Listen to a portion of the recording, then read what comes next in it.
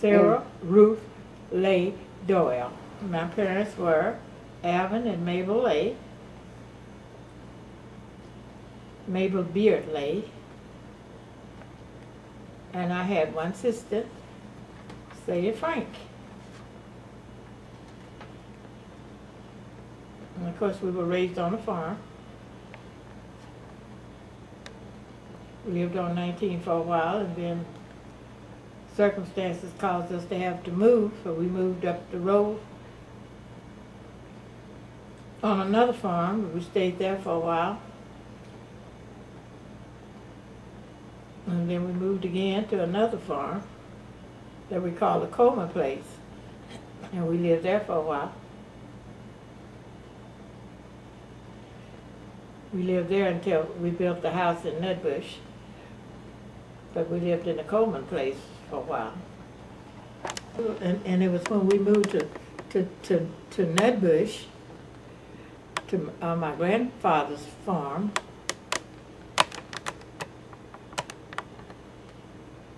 It was in the early 40s.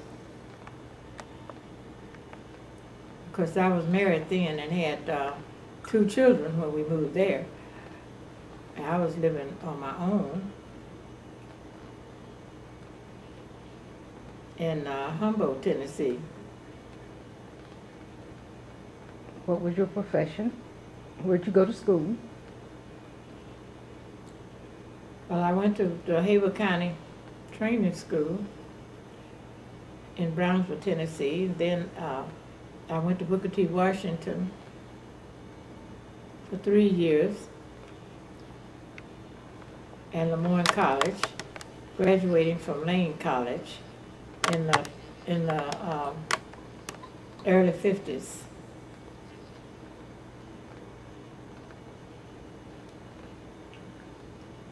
And the middle 50s, we moved with my children, husband and children, we moved to Joliet, Illinois. Well, who did you stay with in Memphis when You you were going to Booker T? Oh, when I was going to Booker T. Washington, I lived with my aunt Ruth Nesbitt, my mother's sister. Tell me about her. Well, she was married to a Pullman porter at that time, Tom Nesbitt, and they had a nice home on Walker Avenue. And of course, it was used as a host house because at that time they didn't allow the blacks to check in the hotels. So all the black prominent people that came to Memphis would always stay with her. They would stay with her during the time that they had to be in Memphis for business or whatever. And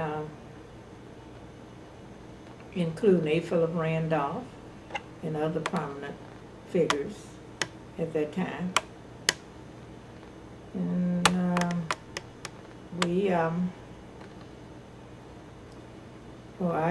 I lived with her until my mother got sick back in Brownsville, and I had to come home for the last year of my high school, causing me to graduate from my Haywood Training School in Brownsville. Where did you stay when you went to school in Brownsville? Oh, I lived different places. That time you boarded out. You boarded with different places.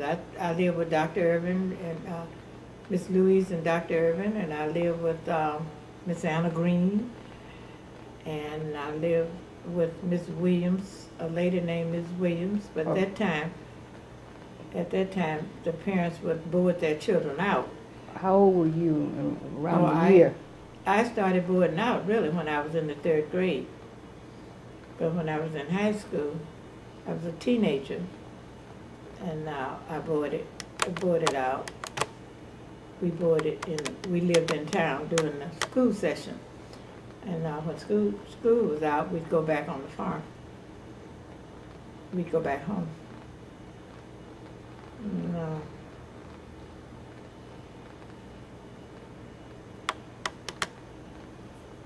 So how old did you say you were when you were staying in Brownsville, first started staying on your own? I was about 16 years old when I graduated from high school. But when you went to Haywood training school. When I went in the third grade, when I went in third grade, I was like eight or 9 years old. And you were staying by yourself on your own? Well, I was staying with teenage relatives. They were supposed to have been taking care of me. Did they take care of you? Not too well. Tell me that, all about that. What happened? Well, and you stay. You might get a bath once a week, and or you might not get one then. And the food, they didn't know how to cook. They were supposed to cook for you, so they just might. They just didn't know how to cook, so you didn't have to eat, and you'd be hungry, sick, and it was kind of hard times. The boarding lady was not responsible for you. It was the older relatives that I was just too young to be there. I was too young to be there with those teenagers. So it was in the 1930s? Somewhat like that, 1930s, early 1930s or something. So I think I graduated from 8th grade at Haywood Training School, 1938. That's when I left and went to Memphis to go to Booker T. Washington, to live with my Aunt Ruth. Mm-hmm. Tell me about Booker T. Who were your friends? Oh, I had a lot of friends at Booker T. Washington. I remember some of them vaguely. The Weathers. I had a best friend across the street, Clementine Atkins. And I had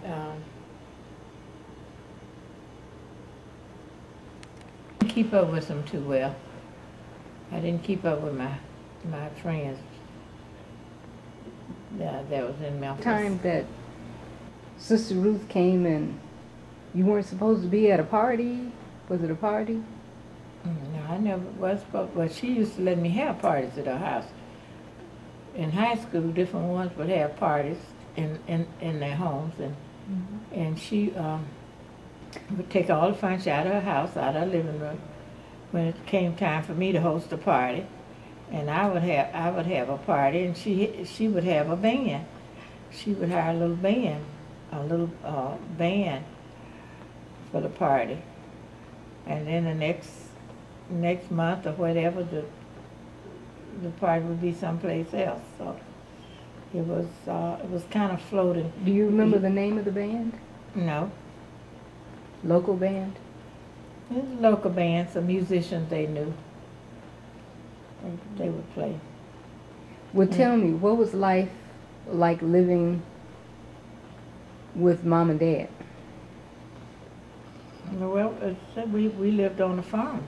We lived on a farm with my mom and dad, and we had to depend on the crops, the first crop, before we could go to school. The first bale of cotton, you'd have to pick the first bale of cotton before you get money to get your school clothes. And of course, we always had control of our farm. We never what you call sharecropped or worked on the third. We always had full control of the crops. We didn't have to share. But by being two girls, my dad didn't have anybody to work for him because he had two lazy girls. That was me and my sister. We didn't like to pick cotton. We didn't like chop cotton either. We stayed at home much as we could. And it was hard for him to get hands to work for him because they said his old big girls were sitting up in the house and they weren't doing anything. And they weren't going over there and help. So it was quite difficult. So he would always have to hire somebody to get his crops in for him.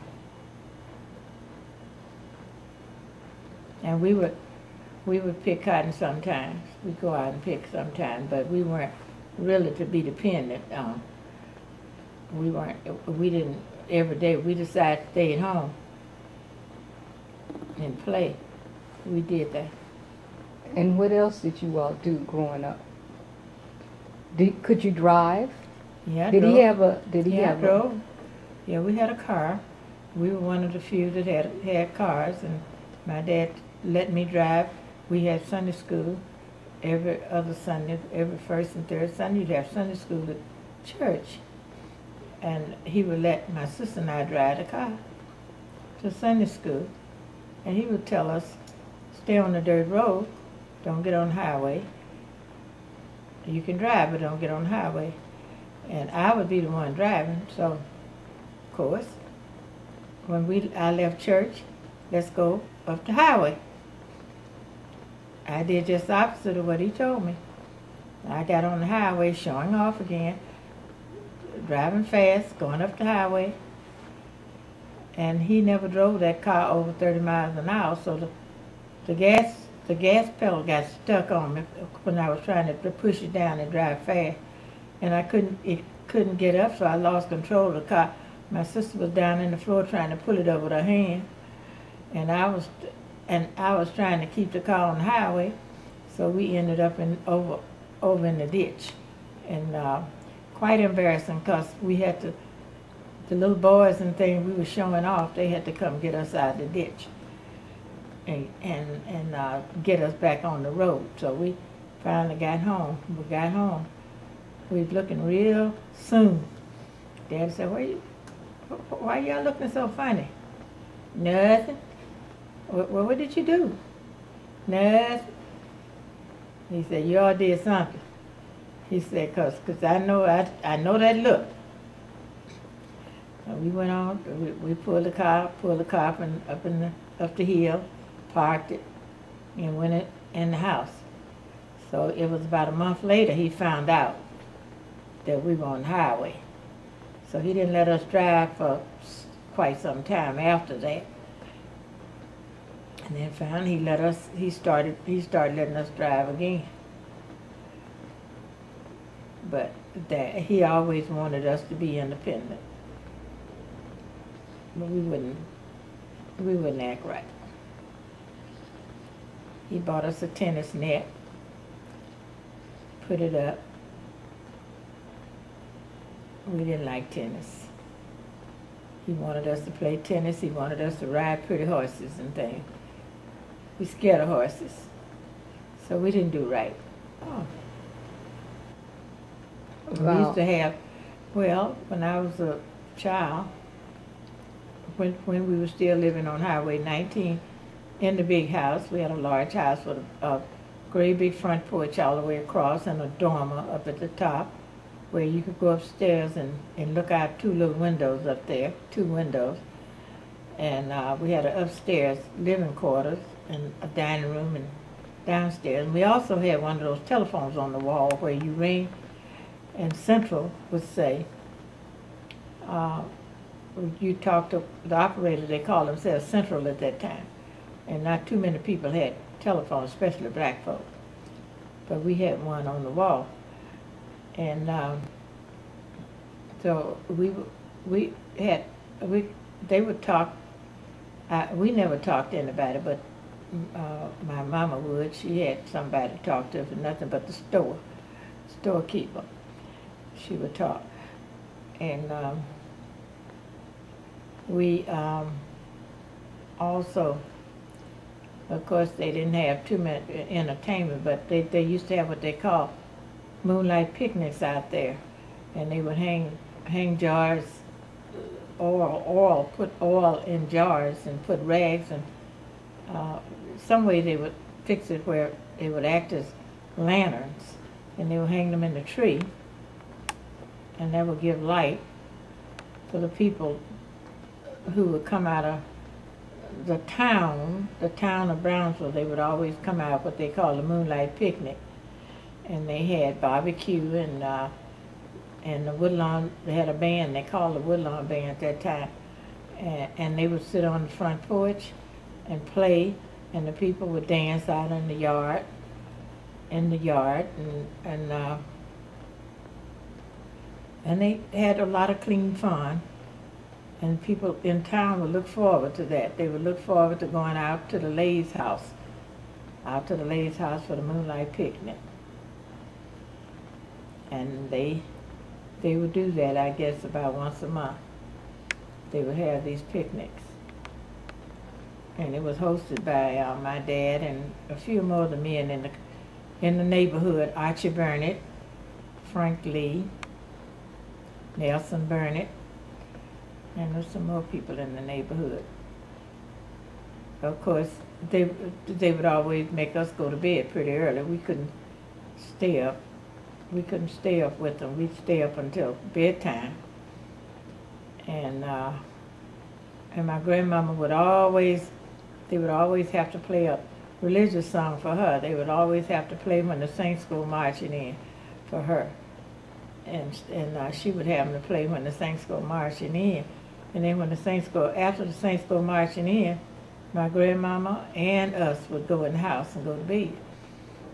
And she didn't stay out there with them. What? Your grandmother, what was her name? Eliza Leigh.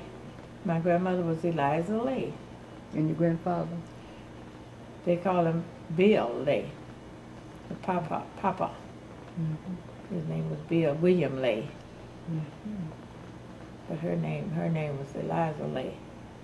And she was the first one that, the first person that I ever learned about God. She'd sit by the fireplace and she would sing a little song, teach us a little song. Oh, I just can't think of the little song now, but how they lived among men. I can't think of it now, but anyway, we would sing that little song. Every night we'd sing that little song, and she would pray, and you could just feel the spirit. It's just the spirit with us singing that song. That's the first time I ever had an encounter with God. Spirit was through her, and she taught us. She taught my sister. She taught us this song. When Jesus was here among men, I wish I could have been with him then. That was the song. I wish I could have been with him then. Wish I could have been with him then. And that's the song that she taught us by that old big fireplace. It was a big, and she would bake potatoes under the ashes, under the hot ashes. She'd put potatoes under the hot ashes and bake them. She'd take them out and wash them off, and we would eat them. And then she would sing and read the scripture.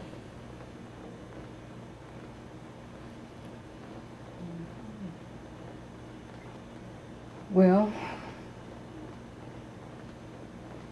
what was it like living at home with Mother and Dad? My mother and dad? Mm-hmm. What did they do besides have that? What did they do? Well, my mother taught school. My mother was a school teacher. And she, in turn, because of the distance of the schools, you could not commute daily. You had to live close to the school. So all during the week, she would live close. She would be away from home, close to the school, wherever she would teach. And of course, I would be with her. I being the oldest, she would take me with her. We've been to several schools, and she had to live close to school. What would happen on Friday nights? Did you all have a television, a radio? Well, when we moved to the Coleman place. Not the Coleman place. When we moved down to Nutbush, that was in the 40s. My dad was one of the first to buy a TV, and he put it in his living room. And on Friday nights, it was just like a movie theater, because all the close neighbors, they would come and watch watch TV, watch the television, especially if they had a fight.